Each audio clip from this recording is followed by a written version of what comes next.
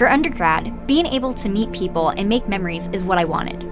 My dream was to become a marine biologist, but I did not expect an experience where it was actually going to the ocean and exploring marine biology.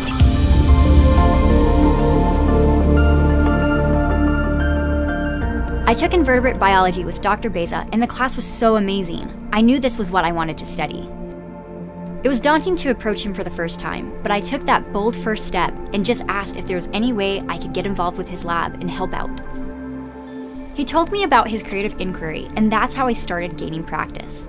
After various conversations and redirecting my research, Dr. Beza mentioned that he had a grad student going to the Florida Keys.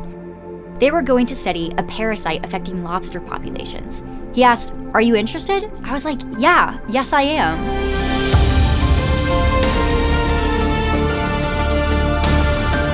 When I first arrived in the Keys, I felt very inexperienced.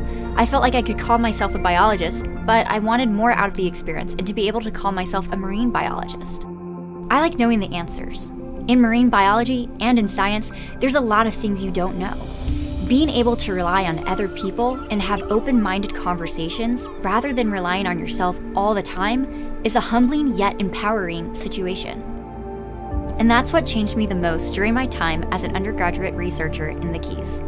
Now I know that when times are tough, whether it's academically or just in your own life, you can always rely on other people.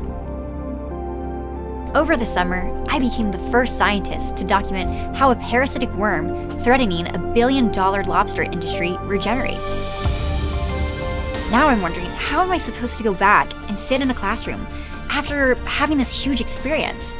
But I need to go back because there's a lot of research you can do outside the field as well.